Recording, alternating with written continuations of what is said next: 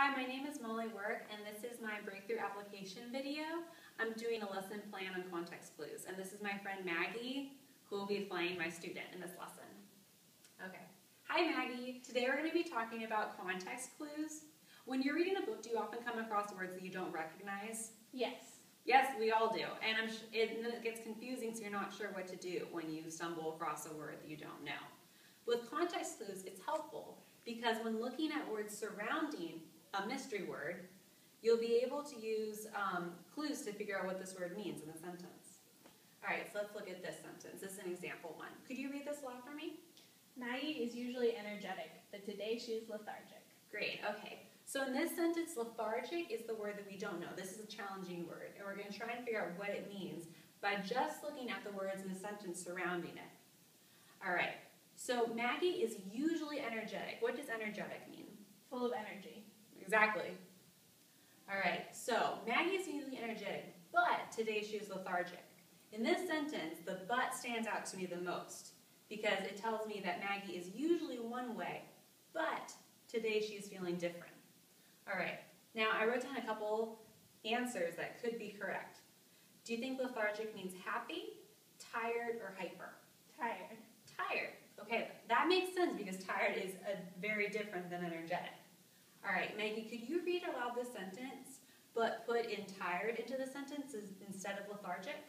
Maggie is usually energetic, but today she is tired. Does that make sense? Yes. Perfect. Okay, then it works. Lethargic does mean tired. You figured that out. Nice job. Okay, so now we're going to try a second one. So you did great on that first example. Could you read this one again? The heavy rain made it difficult to see. Maria meant to turn onto 12th Street, but she inadvertently turned onto Privet Drive instead. Okay, great. All right, so in this one, the challenge word is inadvertently, which is a long, difficult-sounding word. But we'll be able to figure it out pretty easily, I think. Okay, so these are the choices for what inadvertently could mean. Either purposefully, accidentally, or joyfully. Which one do you think inadvertently might mean if you're reading this sentence? Accidentally. Accident. Why is that? What words stand out to you? Meant to. Could you underline meant to for me? Great job. Okay. So, Maggie, you picked right up on it. We found an important word like but in the last sentence, which helps us understand this because we know the heavy rain made it difficult for her to see, and Maria meant to do one thing, but she did something else instead. So she wouldn't have purposely done this if she meant to do it, or joyfully. So accidentally does make sense. You picked up on that. All right, to check our work like we did before, let's try putting accidentally back into the sentence instead of inadvertently and see if it makes sense. Could you read it aloud for me? The heavy rain made it difficult to see. Maria meant to turn onto 12th Street, but she accidentally turned onto Privet Drive instead. Does that make sense? Yes. Perfect. Okay, you figured it out.